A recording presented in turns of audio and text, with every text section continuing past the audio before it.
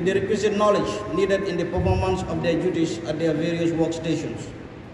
It also served as a preparatory course meant to enable officers perform as expected when they get sent to do their staff courses. Officers are leaders in their various formations, and as such, they are expected to engage on continuous learning at individual and institutional level. This was reaffirmed by John F. Kennedy, who once said, and I quote, "Leadership and learning are indispensable to each other," unquote. Lessons covered during the course included operational staff work, the estimate process, orders process, international humanitarian law, human resource management, just to name a few. The main focus of the training was service writing. Officers were systematically taken through the key chapters of the updated Joint Service Writing Manual, commonly referred to as the Bible. As we gather here today for the closing ceremony of the pre-junior division course, I extend my heartfelt gratitude on behalf of my colleagues. The success of this program owes to the great deal of the dedication of our instructors.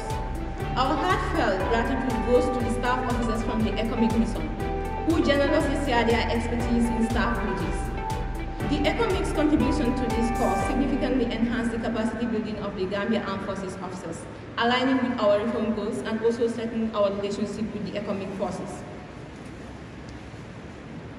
We also want to extend our gratitude to the Gambia Armed Forces officers, who also provided a wide range of insightful lectures. Collaboration with civilian lectures from the University of the Gambia, the ICRC, the State Intelligence Service, the National Security Office and other organizations added depth and diversity to the training, embodying commitment to a holistic approach of capacity building. We might have come from different countries, even though we're in ECOMIC. ECOMIC is for ECOWAS, and Gambia is also a member of what? ECOWAS. The only way we can work together seamlessly is for us to train together in peace before the crisis comes. If we don't train together, whenever they bring us together to work, it will be very, very difficult. And for me, that is the reason why I feel it's an opportunity for us to exchange ideas, not because we are better than you. I want to salute the contribution of the participants. They really did well. You see the zeal with which all of them were ready to learn, despite the short period of time that we have. So my advice to you is build, you have the foundation. We all know how important training is, particularly in the military. So many commanders who attended major wars have observed the importance of training before you are launched into any activity. I think Sun Tzu see it as war without blood as training, and war is training with blood. So it is very important to embark on routine training, particularly during peacetime. The new Chief of Defense Staff has said it categorically clear that it's not going to be business as usual. During his handing and taking over address, he mentioned something like that. He even said that his administration is going to anchor on 3 C's. 3 C's.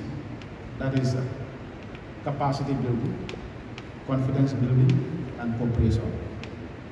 That is what he said during his handing and taking over address. Basically, what he means by capacity building is conducting regular training, and this one is part of it. But let me first of all congratulate you for going through this important course. It is a foundation that can lead you to success. As officers, you don't have to, although it's important, you can sometimes follow somebody's path that is already clear. But the most important thing is to clear your own path, so that others will be motivated to follow your path. So as young officers, I advise you to start clearing your own path so that you leave a trail that your predecessors will be proud to follow.